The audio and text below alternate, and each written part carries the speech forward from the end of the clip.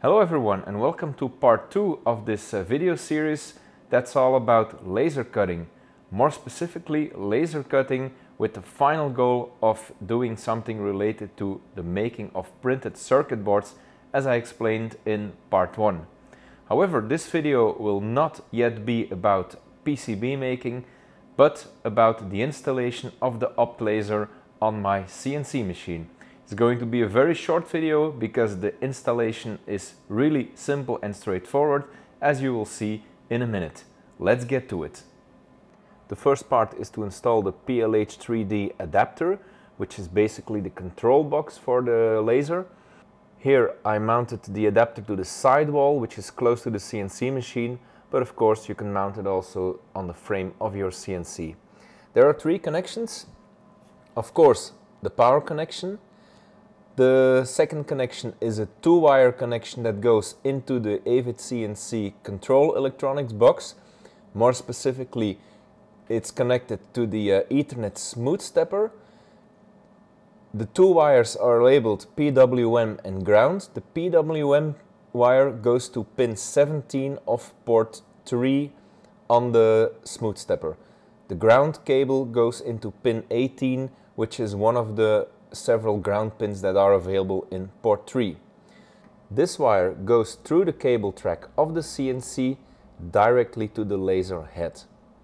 There is only one more thing to do on the adapter side, and it is to check that the settings of the adapter are consistent with the CNC that you are using.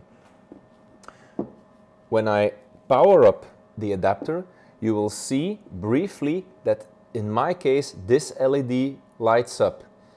If you check the table in the manual, you will see that for the AVID CNC only this LED should light up. For other machines there will be other combinations that are required. I will show you. I will power up the adapter.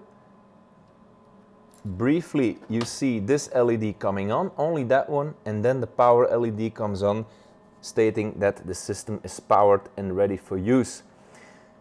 If during startup you see that the combination of the 3 LEDs that light up is not consistent with what you see in the table in the manual, you will have to change the setting. How this is done is clearly indicated on the Optlasers website, and also you can find a video on YouTube explaining you exactly how to do this. The next step is to attach the laser to the Z-axis. For that I designed a simple 3D printed bracket with some T-slot screws, a couple of M3 screws that go into the screw holes into the laser, and I just slide the T-slot screws over the Z-axis. I fix the screws, and lastly I just attach the cable, and we're all done. I will provide a link in the description below should you want to print this bracket yourself. And that's all there is to it. In the next video I will go more into detail on PWM signals, since these are absolutely key in controlling a laser. See you soon. Thank you.